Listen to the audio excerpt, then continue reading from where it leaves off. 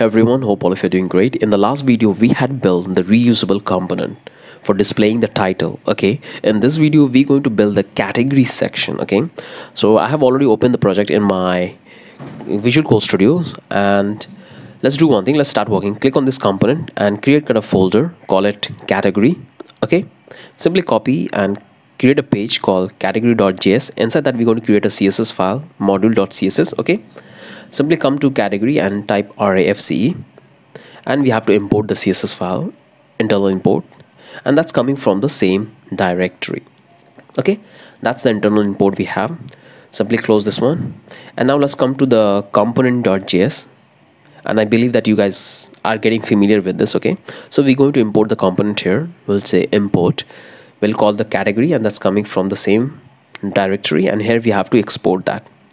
Simply save it, close this one, and go to the pages index.js, and here we have to import that. Okay, category, simply copy here and pass it here, close this one. Okay, so that's going to be our category section, and now we can start working exactly on our category component. Okay, so here we have to restart the application to check everything's working fine. Click on this 3000, and here we are in the browser. Let's close all the tab and reload the browser and scroll down, and here you can see we have that category title component, and here we have the category component. So everything is working fine and we can render that. Let's come back to the code editor and bring the terminal down, and now we can start working on our JSX. Okay, we're going to import a couple of things. First thing is going to be the image coming from Next.js, and now we have to import the icon. So first one is going to be the circle fill, and that's coming from React Icon Bootstrap. Okay, BS. Now we have to import images, and that's coming from .image file folder, sorry, and we have to demo data. We'll call it category array and 1 2 3 4 5. Okay, so the reason why I have taken this category array, because the data we'll get from our API from the backend, it will come in the form of array, and we're going to display that category here in this component as a dynamic component. Okay, so that's the data we have. Now we're going to return it, and we're going to give a class. We'll call it, let's say, category small. Inside that, we'll have on our dynamic data. We'll call it category array. We're going to map over it element I instant return. We'll take a div, and it will have a class. We'll call it style dot category box, and that we're going to, let's take a let's provide a key, otherwise React will give you an array. Okay, we have a key. Now let's come down. We're going to take the image and we're going to provide the source of the image, and we have the image inside the images, and we can pick the, let's say, category background, and let's assign a class. We'll call it style dot category box image. Okay, now we write the alt. It will say background image. We have to assign the width is going to be, let's say, 350, and height is going to be, let's say, 150, and it will have a object fit to cover. Okay, that's the image. Now simply come down. We're going to take the div. It will have a class style dot category box title, and that we're going to take a span, and it will have our icon. Okay, let's come down, and here we're going to take another div. It will have a class called style dot category box title info.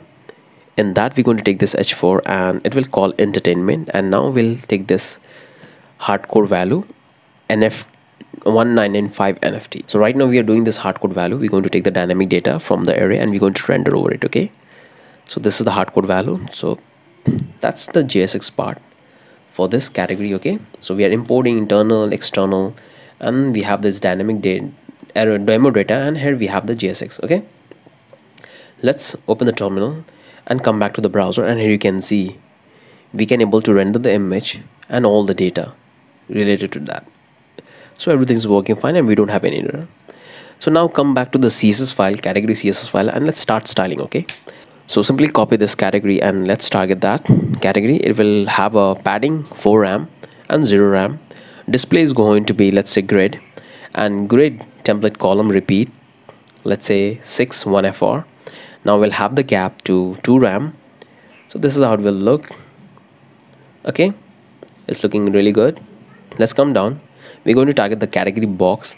It will have a line height to 0 and transition all 0.3 second easy in.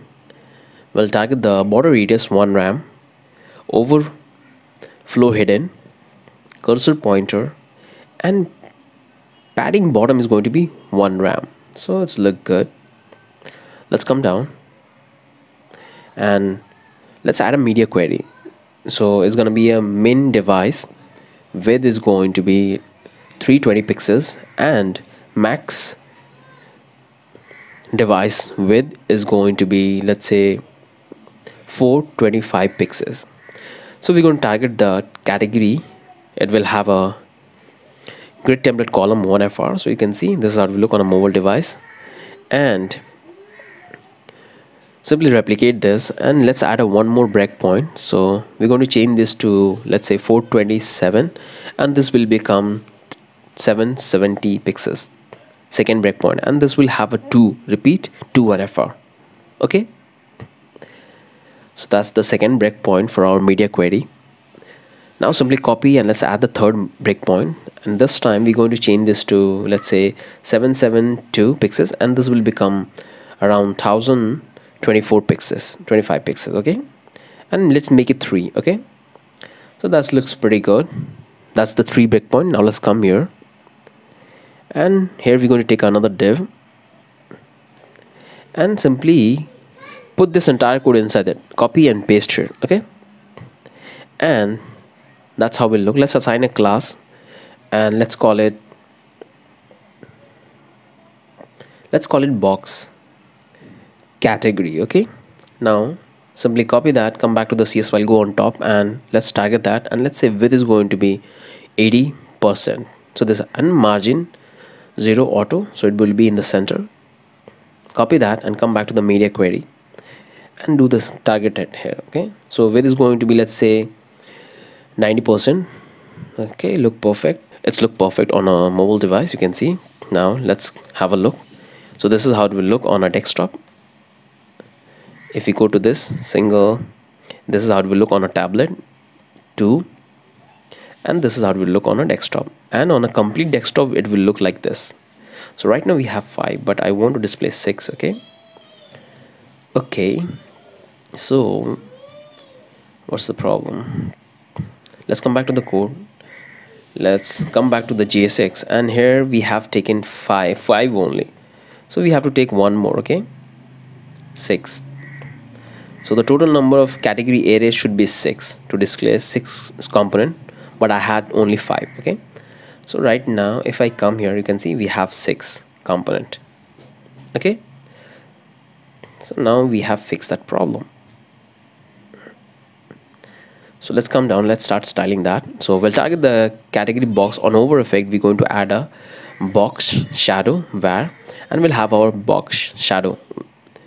Okay, we'll come down, we will target the category box image. It will have a border radius 1 RAM. Let's target the bar title. Display is going to be flex, a line item is going to be center, and padding is going to be 1 RAM. Gap is going to be 1 RAM, so that looks pretty good. Let's come down. We'll target the category box title span. Let's make it font size to 2 RAM, 3 RAM. Let's make it a little bigger, and margin top is going to be 1 RAM. Okay, that's look good. Nice effect. As you can see, on click event we have this nice box shadow. So it's looking already much better. Let's come back on a full screen, and you can see it's looking really good on a large screen. On over effect we are getting this styling. Let's look good.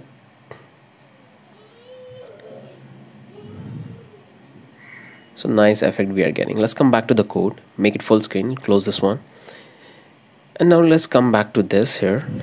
So make sure you do the changes in the category array. So earlier we had only 5 element, but right now we are displaying 6 element. Okay, so let's come here.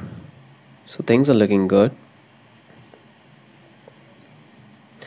and working fine. So it's looking good. We are working on this. Click when we are changing the, let's do the inspect element, check the responsiveness. So it's 100% responsive. You can see all the breakpoints we have included, it's working fine. This one is also working fine. So this is pretty good. On the last screen we have this 3, and on the desktop mode we'll have complete 6 row. Okay, let's open a GitHub and let's add the entire code to GitHub. Let's close this one and close all the files, open the terminal and stop the application from running, and delete this folder git, and simply initialize the git init, and simply come here, create a new repo. Let's call it NFT marketplace, and this will become category. Okay, hit enter, and now we have to run this command. Simply copy that, hit enter.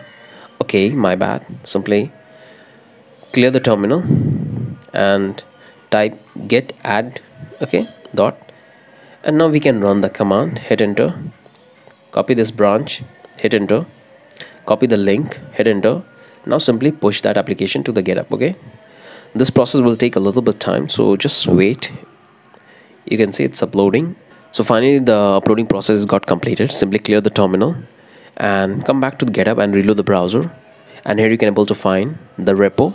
Go to the component folder, and here you can able to see our category folder. In that we have all the code which we have written of the category. So okay, so everything is working fine. We have built this amazing category section.